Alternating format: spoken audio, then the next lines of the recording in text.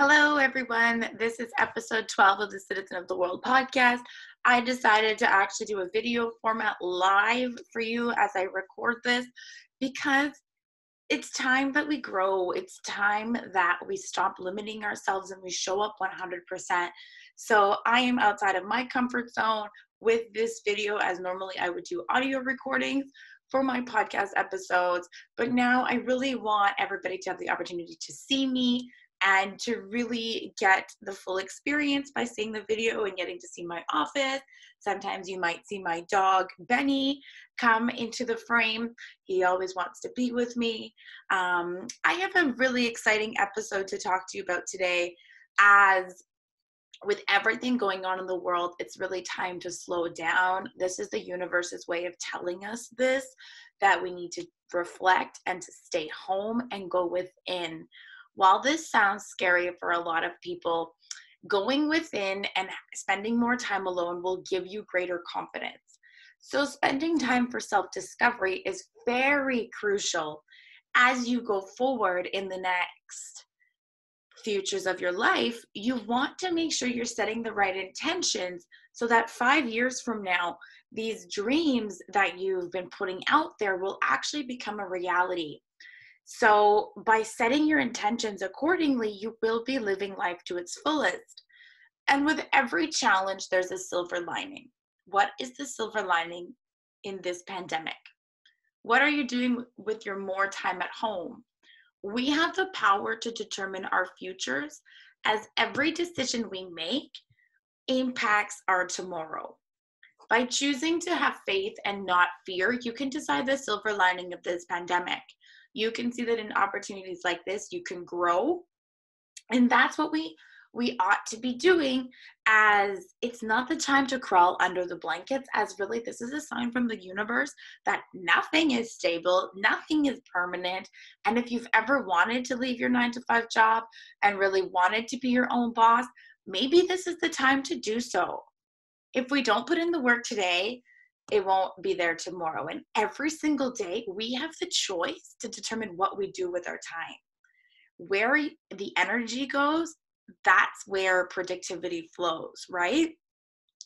And so this is what I'm seeing in my own community, is that more people are seeing the importance of life. They're seeing this need to slow down. I'm seeing a lot of families together, spending time outside. A lot of people are posting on Instagram all these nourishing meals that they're making. More people are working out at home. People are making it work. We evolve as human beings. We adopt, we transform. That's what humans do. And before, when I would walk my dog, before this pandemic happened, I didn't see people really going out in their communities a lot. You could tell that it was all focused on capitalism. A lot of people didn't have time for their kids. I'd see a mother walking with her kids, but not the dad. It wasn't the whole family together. And now that's what I'm seeing, because capitalism, more and more people are working from home, or they've lost their jobs or been laid off. And I've also been impacted by this financially, but being worried doesn't serve, right? It's action that serves, and things that we can do. And yet more and more people are realizing that how they were living their lives before isn't so sustainable. More and more people are working from home now because of this devastation, and will want to continue working from home as more and more lights are going off. People are realizing that they can make money themselves being their own boss instead of working under a corporation. So we live in a society of mass distraction, but now those distractions are limited. And that's when we can see the true essence of life. When all those distractions are gone, we can actually just be. And this is what's happening right now, is exactly what I needed to happen, or what I would have wanted to happen to write my book. There were so many distractions. It was difficult for me to find the time to set aside to just focus on writing. Because when you're creating something as an entrepreneur, as a writer, you're bringing into something to life that doesn't exist. So it's difficult to do that with everything going on. So I really had to self-isolate myself and distance myself from all distractions. And now with what's going on, you can see it as a silver lining, as an opportunity for growth, because now you are at home and it's much easier to go within and to do the hard work that's important. It's also just nice to slow down and to spend more time with loved ones. Parents are undistracted with work and they're able to be with their children. And so people must be asking themselves, like, how often does your job take over your life? How does your job not allow you for time to do things that you want to do or time more with your family? If your work consumes you, please ask yourself why you're doing this to yourself. There are so many opportunities for you to get paid being you on the skill sets that you already have. And so this is a time to tap into that, because as we can see what's going on, nothing is guaranteed. And I'm actually used to working with this uncomfort and this unknown because I'm a commission sales representative. I don't know if I'm going to be paid every week. And that's what it's been like for the past 4 years. So this domain is new for a lot of people, yet people in commission have been living with this uncomfortableness. And it's the uncomfortableness that we're used to. I'm used to being comfortable in the unknown. Everything in life is an unknown. However, when we take action, we know that the money will flow. I know that as long as I put in work every single week, every time I show up for myself and be my authentic self, the money always follows. And the same can happen for you if you start making money being you.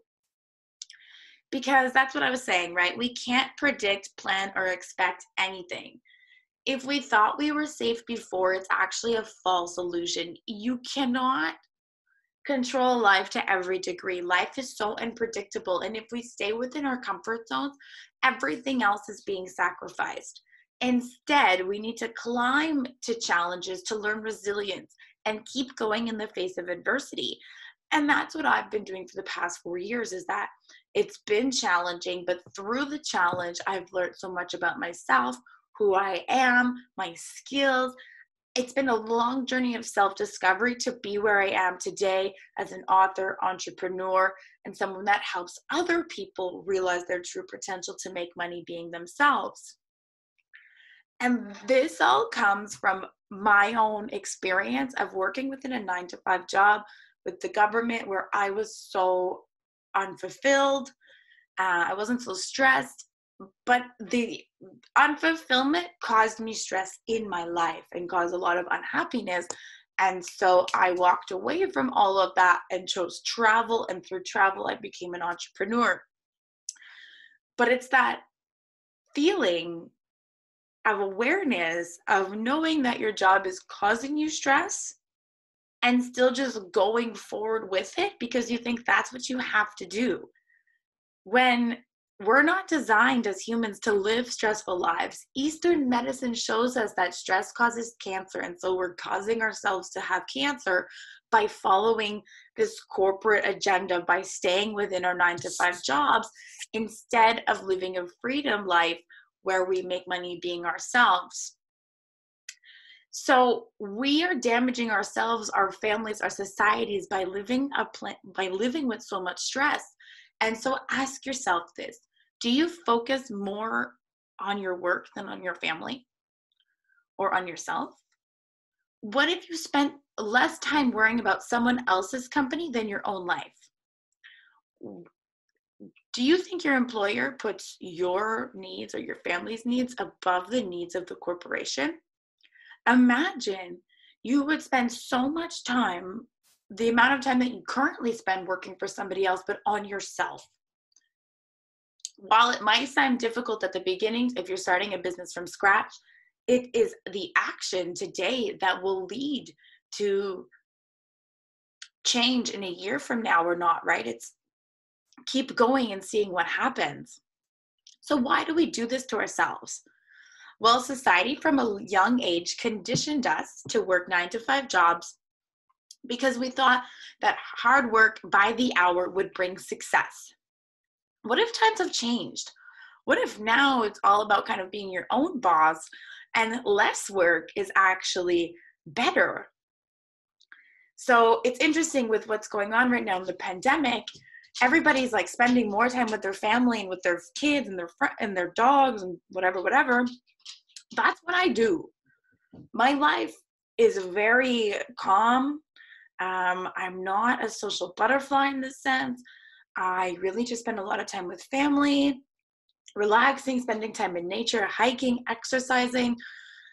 Like, this is what it is. This is how your life could be as well. Like, there's no need to commute to work a 9 to 5 job that you hate. Like, why are you doing this to yourself? Working from home is so attainable. Have you enjoyed working from home these past few days? Spending time with your family instead of commuting? You don't need to be a certain way or act a certain way for society. Instead, be your authentic self and the money will flow. Like I said, I've been working from home for the past 4 years, and whatever you dream, you can achieve it. It starts with action and putting yourself first. Next week's guest is very interesting, as we'll hear from a guest who will come onto the Citizen of the World podcast, who worked 38 years for a company and then wanted to start his own business. So he left because he realized that after 38 years, didn't receive any severance pay, no Christmas bonus. He received nothing after 38 years of being the perfect employee with the same company, being loyal, being on time, even being at work early. All of this dedication, all of this power went to this corporation and made them so much money. But what did it do for yourself? So why are we working so hard for someone else? Why can't we put all our faith and loyalty to corporations? They want to make money, right? Like, their bottom line is making money. So your needs will always be secondary. And why subject yourself to such subordination? Don't give your energy or your power to someone else. Keep it for yourself to foster it and let it work for you. Instead of building someone else's dream, why don't you build your own? As every day that you're going into this company, you're fulfilling somebody else's dream. So how much longer do you want to work for someone else's dream or work for your own dream? The more we show up for ourselves, the more we are shining our God-given light. We are all special and unique and have skills and strengths that other people are probably paying you for. So why not manifest those skills, package it a certain way, and get paid yourself? We've been giving our power away for way too long. And in the end, what are you left with, right? So I'm here to tell you to take control of your future and start the hard work needed to develop another revenue stream. It is a lot of hard work, but you have to ask yourself, like, is it also hard work to live and work for someone else and to not have your own time and to only have like 2 days a week or 2 weeks of vacation a year? There are so many jobs in demand right now that you can get paid on the skills you already have. Professional skills that you have combined with life experience and expertise are something that is increasingly demand, right? Like, especially with all this talk of like robots coming in one day, robots will never replace your life experience. So the life experience that you have, you can pull it out, repackage it, and sell it or provide a service for others that need you. People need what you have. That's why you're getting paid for it right now, because you're fulfilling a business, somebody else's need. But you can do those things yourself and charge much more than working an hourly wage. So you have transferable skills that can succeed in a different industry for sure. You just really have to think outside the box, and I'll help you there. So let's get into like what industries are in high demand even during a recession, so that even though times are hard right now, you can still build a business from scratch, because like I said, you're in demand right now. Number one is the service industry. people with houses, people with businesses, people want solutions to problems, right? So plumbers, appliance repair technicians, financial services, anybody that prepares for the future, for finances, for retirement, for education savings, those are in high demand right now. People don't want to do that themselves. Mechanics, cars are still breaking down, right? Any field that provides a service will always keep going. So this includes personal trainers, life coaches, career coaches. Everybody's looking for new opportunities right now. I'm in a lot of Facebook groups and everybody's looking for opportunities to work from home. So if you're have some admin experience, most people do, you can become a virtual assistant. There's a lot of virtual assistants that make over six figures scheduling, taking care of people's email, admin stuff that business owners are too consumed with creating that they need someone to help them on the back end of things. So that's just one example of taking skills that you already have and becoming a virtual assistant. Number two is the healthcare and health research. Health will always be prominent, and there's such a demand for healthcare providers. And there's so much government funding right now for anything that's health related. So if that is your domain, definitely try to penetrate the market on your own so that you can monetize and live a life of abundance and freedom without having to work for somebody else who will take advantage of you. That is capitalism. Number three, educators, especially online teachers teaching English abroad or any other type of language, education for children, education for adults. We live in a generation of lifelong learning where more and more people now realize that if they want the jobs and the new opportunities, they need to get the new skills. And so they get courses online. So if this is one example, if you have a skill already that you could put into a course format and sell online, that could be making money for you in your sleep. Just by building a course already on the skills that you have, you'd be helping out other people while making money being you. Fourth is online shopping. There's definitely a lot of people still online shopping, especially on Amazon. So you can learn how to sell products on Amazon. You don't have to have any of the products in your house. Lots of ways to drop ship or get involved in e-commerce. I just provided you with 4 generic examples of industries that are thriving in recessions or economic downturns. There's no industry that's completely foolproof during recessions, but these ones are more resilient during difficult times. Whatever it is that you want to manifest, put it out in the universe and it will give it back to you. But you have to take action outside your comfort zone, as nothing good stays from being stagnant and too comfortable.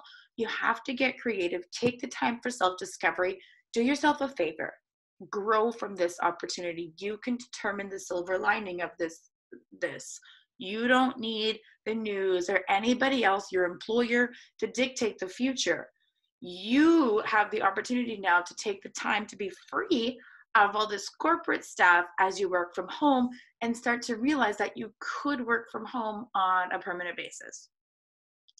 So if you're looking for the confidence and motivation tools, whatnot, to get your business going, I am here for you. Do not take action because you haven't figured it all out. Find out how you can make money being yourself, what energizes you, and what skills you have that you can monetize on. Once you figure all that out, the universe will align itself to help you. Worried about web design or getting clients, it all starts with believing in yourself, and the dreams will come true. People will come into your life that can help you. So I'm Kathleen Parisien, your host of Citizen of the World, the podcast. Share with me your ideas on how to start a business. I'd love to hear all your creative energies. During this weird time, let's work together. Let's collaborate. I help you get paid on the skills to be you and the strengths you already have. Most people don't realize that they can start a business with the skills and life experience that they already have. By working with me, I help eliminate limiting beliefs for new opportunities and perspectives to arise. So I can work with you one-on-one to help determine what it is that you have that you enjoy doing and others will pay you for it. So this is kind of like your sweet spot. I will be launching a course soon, Get Paid to Be You. And I would be grateful if you did like this podcast to share it with your friends and family, as you never know who is ready to make that transition from their 9-to-5 job to be their own boss and get paid on the skills that they already have. This is what the universe is telling us. We can't depend on employers for any sense of security or comfort. You can only depend on yourself. And in times like this, we do really want to have different income streams so that we are comfortable no matter what is going on in the world. You're taking care of yourself and your family, as well as shining your light, because by shining your light and your true purpose, you help other people as well. And so you make the world a better place for yourself, but for everyone else around you. And that is the essence of Citizen of the World. We're all here to help each other. We can collaborate to make the world a better place. So my friends, contact me, stay in touch. I want to know how you're going to get paid to be you. I don't want you to be stressed or worried. I want you to use this opportunity to take action using the skills that you already have. Okay.